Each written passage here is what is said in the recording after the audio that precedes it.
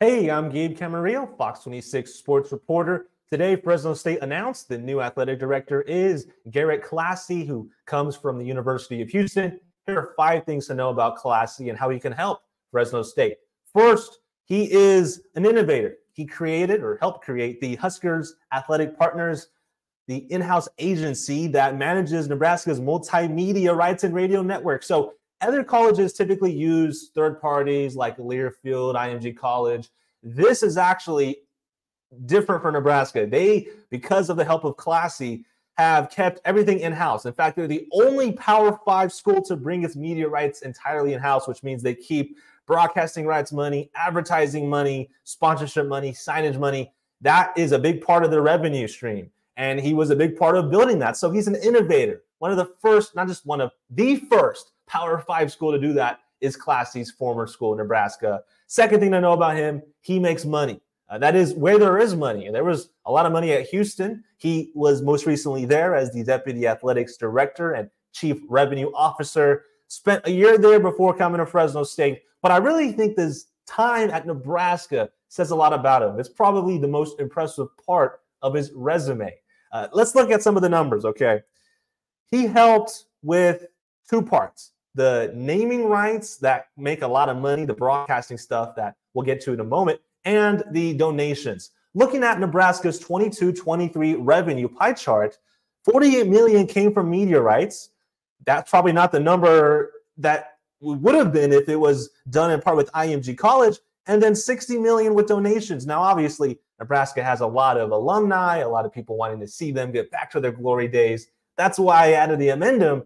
He makes money where there is money. But the fact that he was able to rally that much, and look at the pie chart again, none of that came from direct institutional support, whereas Fresno State relies a good chunk on direct institutional support. It came from donations. Most came from donations. Media rights was second. Ticket sales. He started his time as a college employee as selling tickets at Wisconsin and Oregon. So he's very well versed in money. And why am I talking about money so much? Because look at where Fresno State is at in the Mountain West. This is according to Sportico College Finance Database.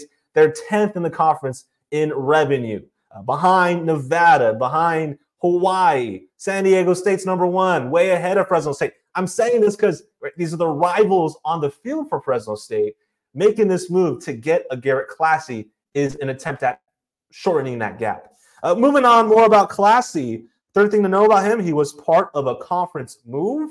He helped Houston go to the Big 12 from the American Athletic Conference. His role was to help plan, amend, and execute that move. So he is familiar with that, and that's good for Fresno State because that's the hope one day for many fans here that they end up in a Big 12 type conference.